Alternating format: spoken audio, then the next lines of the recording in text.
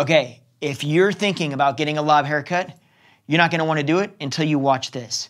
I'm gonna share the 5 common mistakes that I see so that you know what to avoid. Or if you've ever had a lob in the past that you didn't like, it's likely because of one of these or multiple of these mistakes. Now here's the best part. This is a whole series, a 3-part series that I'm gonna do about lobs.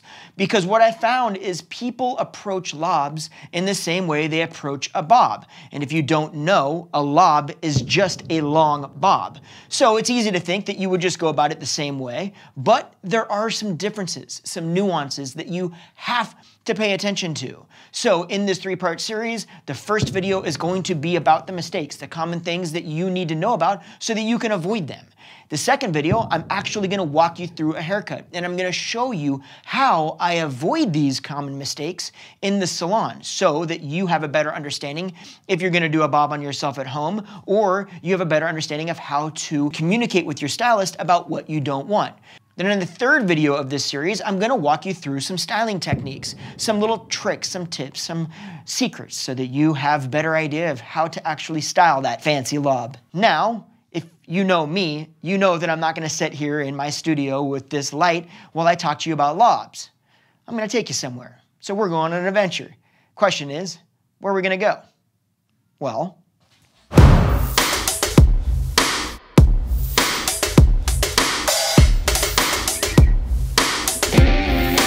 so my wife and I have you out in Mount Hood.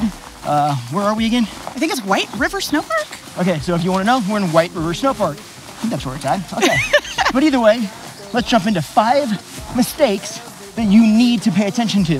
The first mistake that happens that I see all the time when it comes to lob shapes is not paying attention to the actual length. Lobs are, like I said, long bobs. And what that means is they're supposed to look like an actual bob. But if you don't take into consideration how long that length is around the shoulders, if you leave it too long, it's likely to flip out there, and it really takes away the overall appearance of it being a longer bob shape. So paying attention to how short you have to have it, not want it, but have to have it to get off your shoulders so that it does have time to grow, right? Just think that you don't want it to look great when you leave the salon or when you do it at home and then find out that a week later it's too long and it's flipping out. So you need to pay attention to how long you need to have it so that it actually can stay into a bob shape. And that'll lead us into our next tip, which is going to make a little bit more sense now that you understand that length is a big part of it. So don't make the mistake of not paying attention to how long it needs to be or how short it needs to be. Okay, should we feed more birds? Oh, I was doing it when you were... You guys probably weren't even paying attention to me. You're probably just paying attention to her feeding birds. Oh my gosh. On to the next tip. I'm a boss, boss, boss. Baby, I'm a boss, boss, boss. Calling all the shots, shots, shots. Baby, I'm a boss, boss. You know I'm a baller. Oh man, look at that view. That does not, as I say, does not suck. Wow. But I got a better one, even up this way just a little bit, that I want to get to that you're going to freak out about. But before that, I wanted to jump into my next 2 mistakes, I guess, not tips, mistakes. And the first one is the neckline and how long your neck is. If you have a shorter neck, it's going to be much harder, like we talked about, to get that length up off of those traps before it wants to flip out. So inevitably, you're gonna end up with a little bit shorter of a lob than a longer lob. You don't wanna look at the front and decide, well, this is how long I want it to be, and then find out that that doesn't really give you the length on the sides that you want, and all of a sudden you run into problems. Now, the next part of that would be the neckline. Even if you have a longer neck, but you have a much lower neckline, you wanna pay attention to that because you're gonna have to leave the back long enough to cover that neckline. Now, there is a little bit that you could shave if you absolutely have to, but just pay attention to how low your neckline is and how short or long your neck is. The next biggest mistake, mistake number 3, would be over layering the sides. So here's the thing, just like any bob shape, a lob can do that massive triangular shape if you leave it one length. So you want to pay attention to taking some of the bulk out of the sides, but you want to also pay attention to how much you layer the sides all the time, I see bob shapes that are too layered here, and it ends up creating this little hiccup over the ears. And it takes away that strong line that ultimately creates the overall bob shape. And that is definitely something that we will go over in the next video. I will show you how I make sure that I don't overlayer the sides so that you understand better how to avoid that.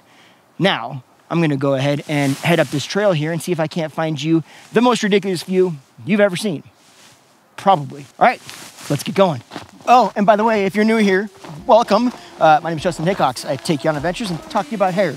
Teach you about hair, teach you how to do your hair at home, teach you how to communicate with your stylist better, all that good stuff. So if that kind of stuff is important to you, you might want to hit that subscribe button every Tuesday, at least bring out a brand new video. Otherwise, let's get back to the tips. I'm a boss, boss, boss. Baby, I'm a boss, boss, boss. Calling all the shots, shots, shots. Baby, I'm a boss, boss. It was worth it, right? Did I not say that that would be ridiculous? Look at that. That, my friends, is Mount Hood. Absolutely beautiful. And I can't wait. I'm still gonna film that video where I actually walk through the behind the scenes of how I film these videos. I'm waiting because I wanna take you to a very special spot that actually has Mount Hood involved in it. So yeah, you'll see more of this. But nonetheless, this is the perfect backdrop for my last 2 tips. And they are very important ones, so we definitely don't wanna miss them. Okay, so the 4th mistake I see is layering the nape or the back too much. People approach lobs the same way they approach bobs. And they actually, even though they're similar, and it's, like I said, a lob is just a longer version of a bob, they aren't the same thing. What happens is the farther you get from your neckline, meaning the longer your hair gets from the actual hairline in your back, your neck hairline, the less it can support certain kinds of layering or overlayering or beveling, graduation, that kind of stuff. And so what happens is typically when you cut a bob, you cut it very close to the neckline, and you can take a lot of bulk out of the nape and leave a very nice bevel to it, and it grows out fine, it looks fine, and that length supports those layers, no problem. But like I said before, because we want to pay attention to having that bob shape a little bit longer, that to create the lob, that length is farther from the neckline. If you layer that the same way you would a bob, it could be overlayered and it could tend to look very thin at the bottom. Even if it doesn't look thin at the bottom, the potential would be that as it grows, it will start to look thin.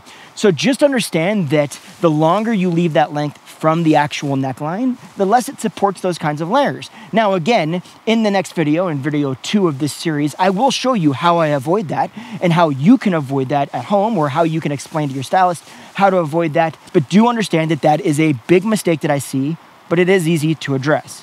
Now the next thing, mistake number 5, is creating the angle at the wrong point, or I should say starting the angle at the wrong point. Most lobs or bobs have somewhat of an angle that comes forward.